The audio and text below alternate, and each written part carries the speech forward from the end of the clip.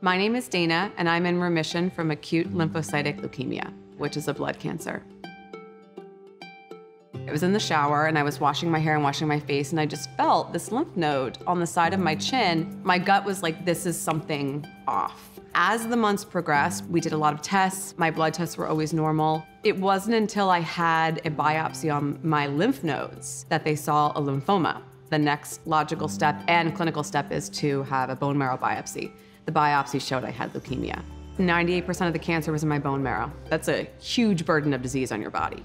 I just remember like seeing my life kind of flash before my eyes. You know, when you hear something like that, you just immediately go to, you know, a really bad place. With blood cancers, it's very, very aggressive chemo. And within 3 rounds, it went from 98% to 0.25% in my marrow. In order to cure leukemia, you have to have a bone marrow transplant. And at this point, the transplant oncologist said, if you are ready to do this, we're ready to do this. So my transplant was roughly 20-something odd days. And within a month, they told me that I was in remission and I had engrafted with my donor cells, which happened to be my sister.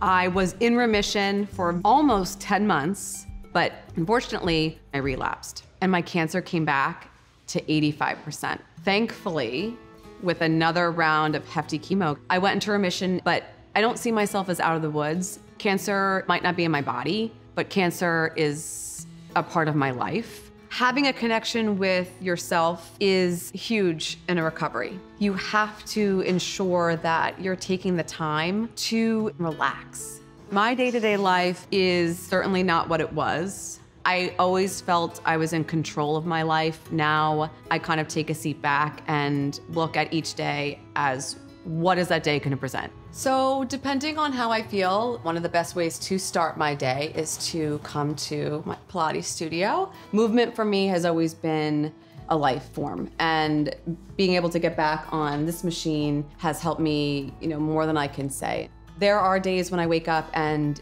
it's not, you know, all gravy. It's, okay, you know, I'm feeling tired, my energy's low. So then I take my time and I read a book, or maybe I go for a gentle walk with my dog. It's not necessary for me to do something rigorous every single day. When I first was diagnosed, I was single. You start to think, what does my future hold in terms of love, relationships? Where do I go from here? The first time I saw Dana, I was working the bar downstairs. She's beautiful. She had bald head, dressed to the nines. I could see that Dana had cancer. I didn't know much about cancer at the time, but it truly didn't matter to me. After you go through some life and you see things like that, you start to understand that is life. I love you. Love to. My cancer journey to date, I like to look at it as I might not be where I want to be, but I'm not where I was. What does my hope for the future look like?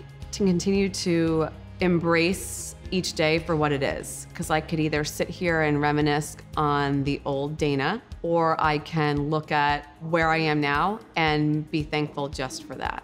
I look at the small wins and, you know, today's a small win.